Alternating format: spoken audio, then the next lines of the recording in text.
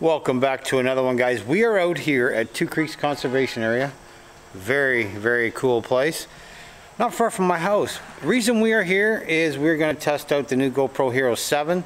We're going to test out the low light. We're going to test out the slow motion, and it does shoot 240. Woo, 240 and 120 and 60. A whole host of things. I've never shot in anything more than 60, so we're going to go get in the bush, walk the trails, see how this thing performs.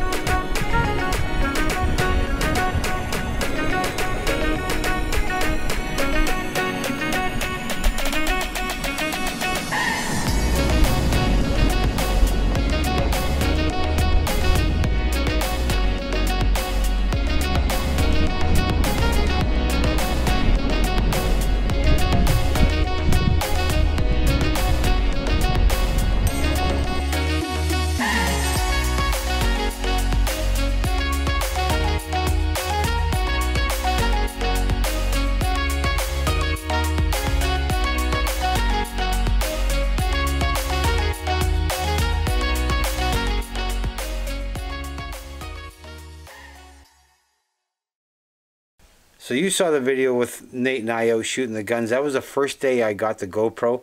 The more I used it, the more I played with it, the more I thought there was a lot more to this. So that's why I did a second video with the forest and the lake. The GoPro Hero 7, whew, love the thing. I paid $450 Canadian for that. It is well worth it. I should have done it a long time ago. And yes, I know, it's a GoPro Hero 7. The 9's out already. Many of us can't just go out there and buy the $3,000 or $4,000 or $5,000 camera that some of these YouTubers are promoting. We have to work our way up. Maybe next time I'll get an 8. Then the 12 will be out. That's it. See you all in the next one. Later. So that's why I did a second video.